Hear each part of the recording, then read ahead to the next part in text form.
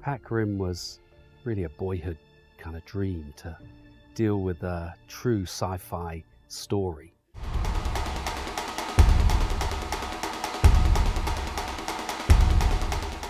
Pacific Rim picks up where Guillermo left off on the first film. Stephen DeKnight was the director, and he wrote with Legendary based on some ideas from Guillermo to continue the idea about the Jaegers versus Kaiju. So giant robots that are around 300 foot tall, fighting giant monsters that come through from another universe. DNEG handled the hardest stuff, all of the robots and all of the Kaiju in the film. So it meant every scene that involved either of those characters meant that that shot really was determined by, DNEG CGI artists to do the work. I sat very closely with Stephen DeKnight and we pored over the script and talked about the ideas that he wanted to represent.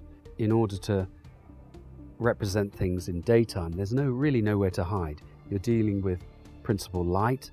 You can't cheat the ambient light and the way in which objects are lit.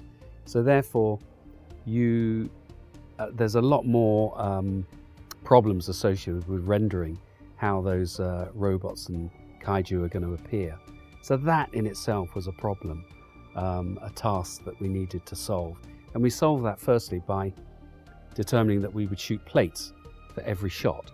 So there would always be a guide for how the lighting would be in a certain situation. On set was fantastic. We shot in Sydney and various locations around the world. So Sydney and Qingdao in China were our principal locations.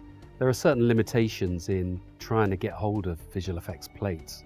We were able to use drones, which are very limited in Japan where we wanted to shoot, and also in cold places. So the other locations, Iceland and Korea, served as great locations for plates that would then be augmented as CGI. Now these served as representative plates because not all the time the plates were used. Sometimes there were fully rendered CG environments that needed to be generated. And the reason for that is because there was a lot of destruction in the buildings. So rather than have to scan and texture a live action building, they decided to substitute the building as a CG representation. So Stephen really wanted to keep the action flowing and much more video gamey.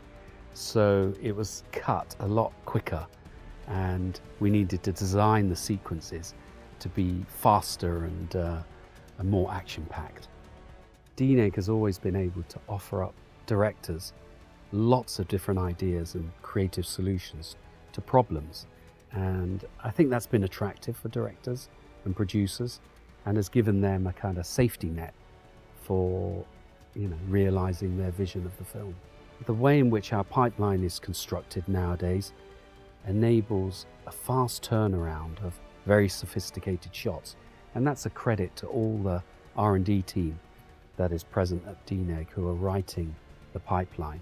I think that a company needs to be not only creative, but the technical backup, the producers, the R&D team, the technical directors that work on shows are vital to every show. And I think that over the years, DNEG has realized the importance of these departments and has created a structure that allows us to take on any shot, any sophistication, any complexity, and really deliver it to a very high standard for clients. And so I think that positions ourselves as a great company to take on projects like Pacific Rim Uprising.